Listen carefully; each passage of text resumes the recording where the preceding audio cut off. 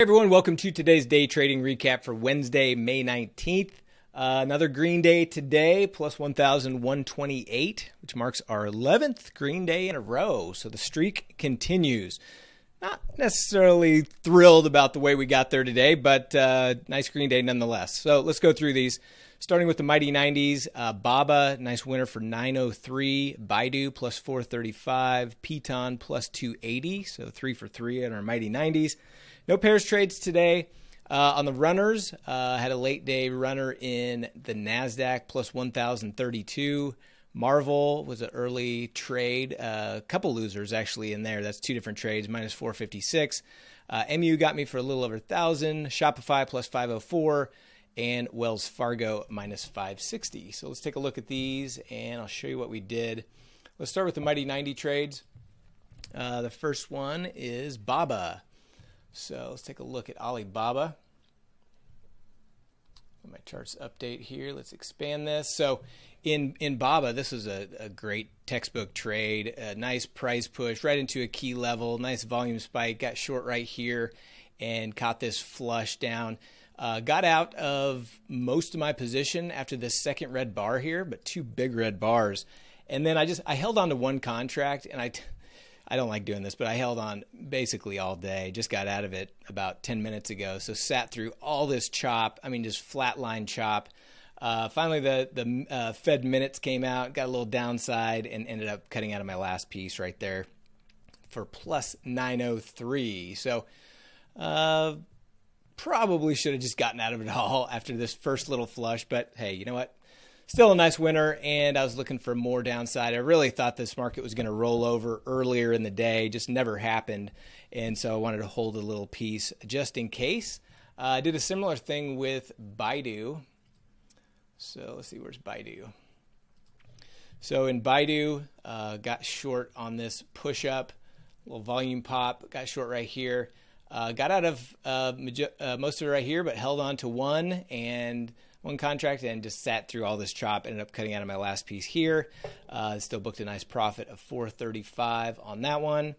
And then Piton plus 280. Held on to a piece of Piton as well. Again, I was looking for some more downside. Piton had this nice push up.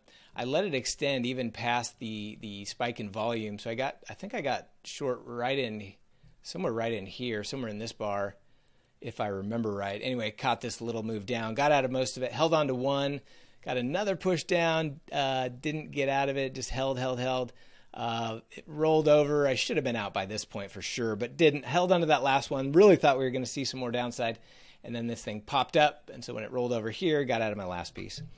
Plus 280 in Piton. And then on to the runners. So let's start with, I'll end with the NASDAQ. Marvel. So in Marvel, may have taken that off the board. Let's see, MRVL.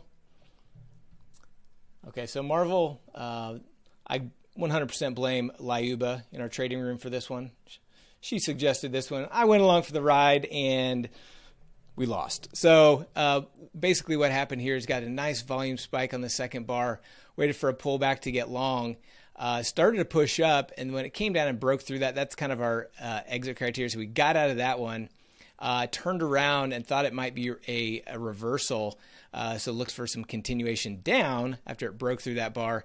Didn't happen, ripped back up, and so I cut out of that one real quick. So stayed small, two small losers, but ended up adding up to minus 456 on Marvel. And you can see the original trade was the one to hold because this thing just ripped all day. Even with the markets being somewhat weak, this thing just rallied like crazy. You can see it's up almost 4.5% as of right now, and we're about 35 minutes from the close of the market at the time of this recording. So anyway, I took a loss there in Marvel. MU, this was my biggest loser. And MU, so I was getting, so we had this big push, big volume spike. I was looking at this for a reversal. So once it broke below this bar, I was looking for a potential continuation lower. Broke below that, but never continued lower. This thing just kind of chopped around, bounced up. I added a little bit more, came down. I thought we were going to get out of at least half if it would have pushed down just a little bit more. Didn't happen. This thing just rallied up, and when it broke above the highs of the day, I just cut out. And so I had a little bit more size because I added on that one. So I ended up taking a loss of a little over $1,000 on MU.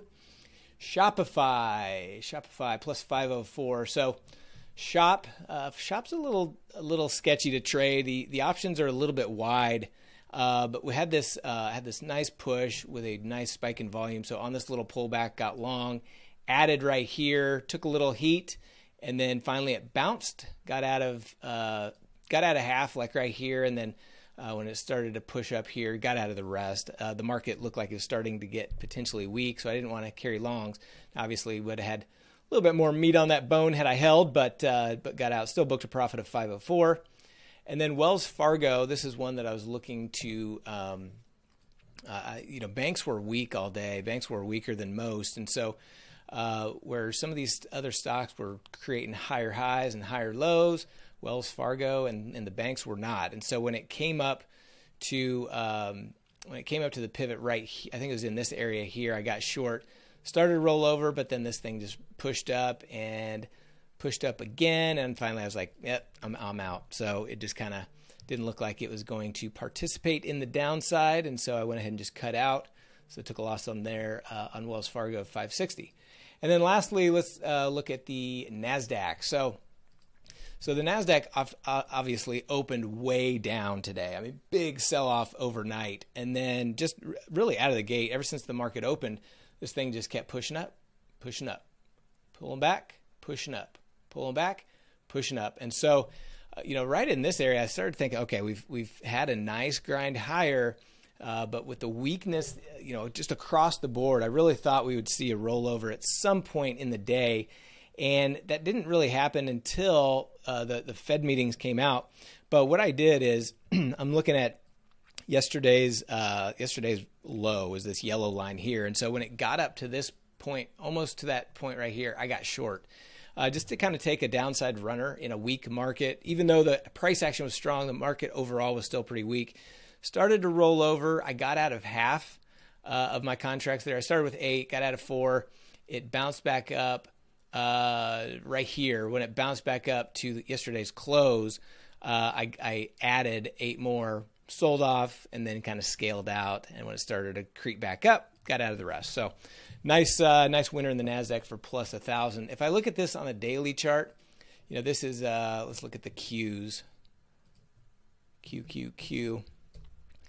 So this will give you a little bit better big picture. I mean, the market opened way down here and then just all day crept all the way to the bottom of yesterday. So I was looking at yesterday's low, yesterday's close as a potential place of, of weakness. It did touch that, and that's when it pulled back a little bit, and I booked most of my profits on that. So not necessarily the way I like to do it. I was up about $1,000 early in the day, and then I ended up giving some of it back and then getting it all back. So plus end of the day, plus 1,128. I'll take it for the 11th green day in a row.